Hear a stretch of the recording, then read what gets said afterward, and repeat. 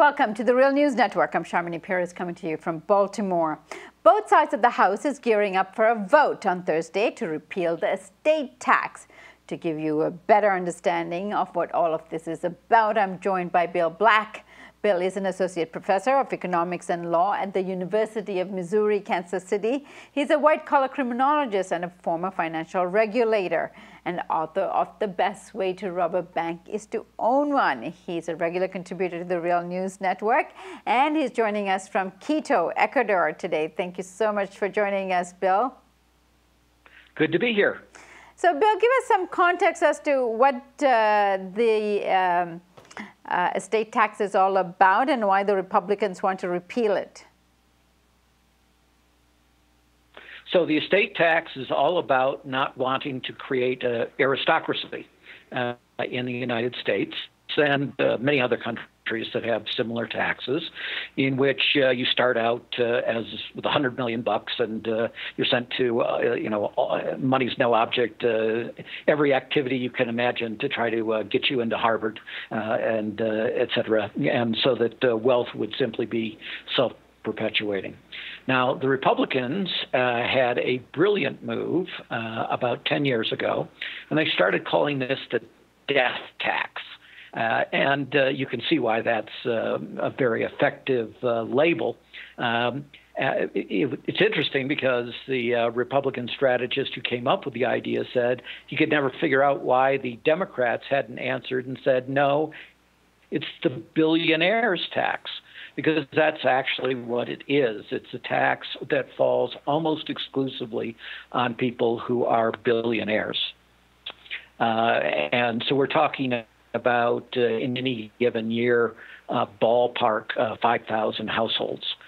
So this is not something of the 1%. This is something of the 1/10,000th of 1%.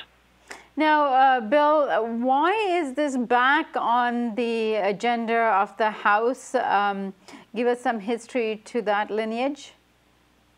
Yes, President Bush II, George W., passed a repeal of the estate tax, but he was only able to get sufficient political support to make the repeal temporary.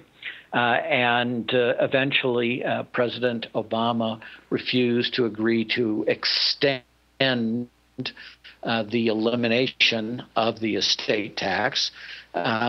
And so the Republicans have made it an important part of their agenda for their absolute, again, wealthiest backers, the ones who give, of course, the mega dollars that allow these political campaigns to try to get rid of the estate tax. And for the political class, the donor class within the Republican Party that gives these $50 million dark money contributions, the death tax, as they would call it, is a major issue.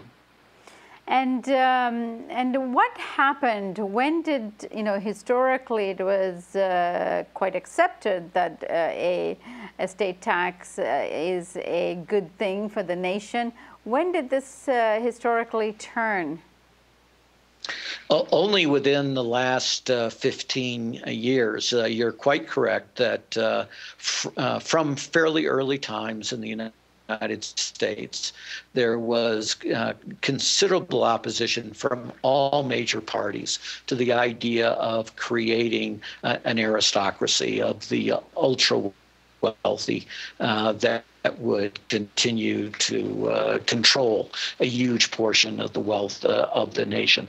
And that uniformity of position among the political parties was broken, as I say, only about 15 years ago in the Bush administration. And apart from the terminology polarizing the discussion and debate, what are the real issues that the Republicans have in opposing it? Well, there aren't many real issues. There is an effort to create a phony issue that says, oh, this tax causes terrible problems for regular people. And the quintessential example that they're talking about is, say, the Iowa farmer.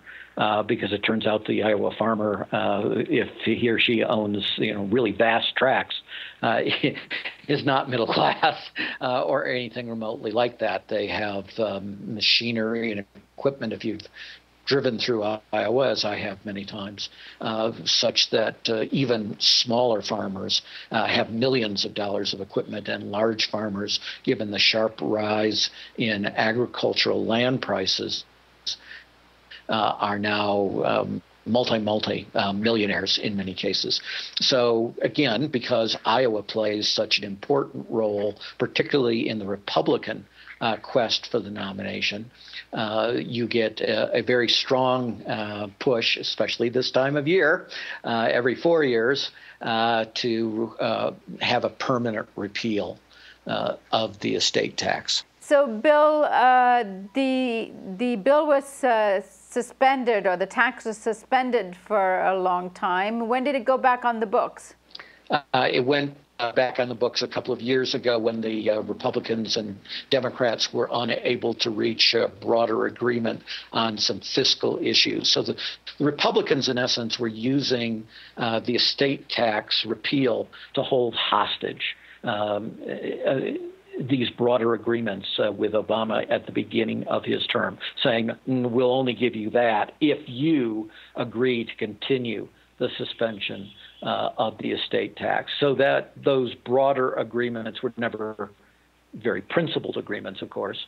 They were bad public policy. And finally, the Republican demands became too large, and President Obama said no, and that meant that the temporary repeal of the estate tax lapsed, so the estate tax is back in operation. And now the Republicans are moving, as I say, particularly in this election season, particularly under their arguments about how this is supposedly so important to farmers in Iowa, to try to make it a high priority repeal.